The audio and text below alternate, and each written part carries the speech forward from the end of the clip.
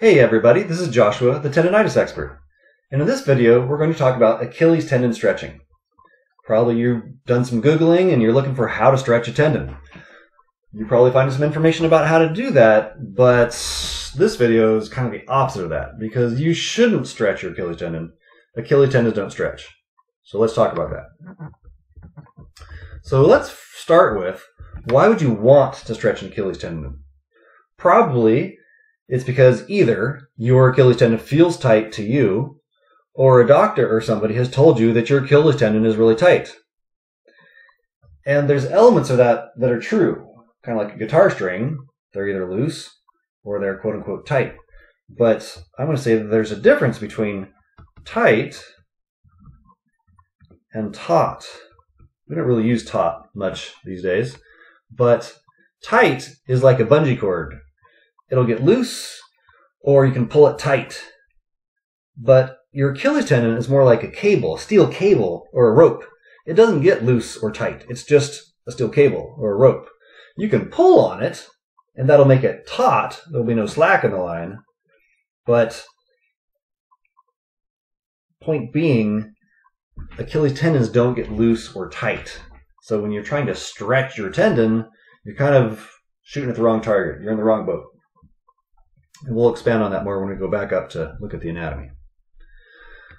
I'm not quite sure why doctors tell you to stretch the tendon. They should know the basic mechanics of the human body, which is that Achilles tendons don't stretch. They don't get loose, they don't get tight. They're just a steel cable.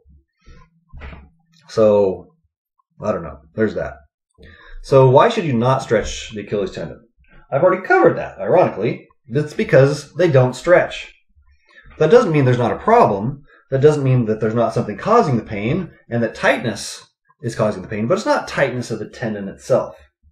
So let's look at the anatomy for why that is. So real quick, here is your Achilles tendon right there. It's attached to the gastrocs and the soleus and a whole bunch of connective tissue. It anchors to your heel right there. So if the tendon right here, if that doesn't get tight, that means something else is pulling on it. Something else is the problem. Now obviously it's not your bone because your bone is just bone, so it must be the muscles. When your muscles are too tight, they're pulling on your tendon. Kind of like tug-of-war. Bone doesn't move at all, and these muscles are pulling this way on the tendon. You think when you go to bed at night they're relaxing, and some of them do, but you have millions of muscle fibers, and too many of them are tight and they stay tight 24/7. So 24/7, these muscles, or parts of these muscles, are pulling on the tendon. If you were to gently pull on your finger for 6 months, it would really hurt after a day probably. You're not causing any damage, but your body's not designed to have that constant tension. And that's partly why the tendon hurts. Other aspects of that are when the muscle is too tight and it's constantly pulling on the tendon, that means the muscle is too tight.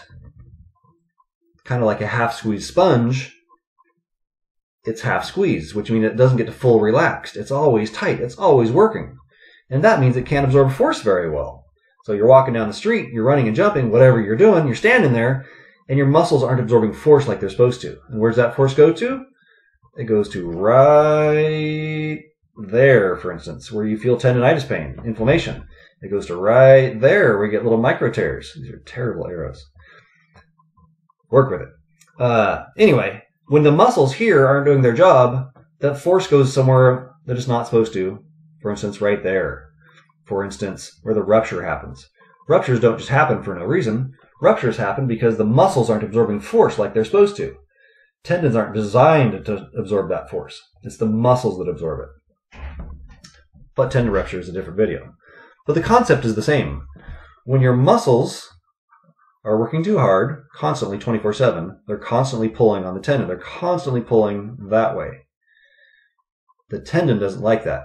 That's why your tendon feels tight, is because the muscles are pulling like that, in that direction. So like a guitar string, it's, doesn't have any slack in it. You want some slack.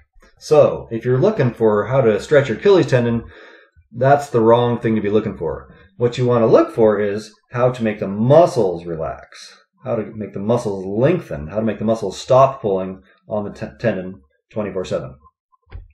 So that's kind of the main goal. Open up the muscles and connective tissue that are pulling constantly on the tendon, and that will give the tendon some relief.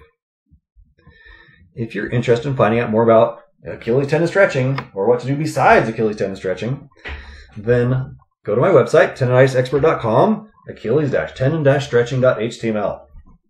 More information is there. And of course, the solution is always the Reversing Achilles Tendonitis program.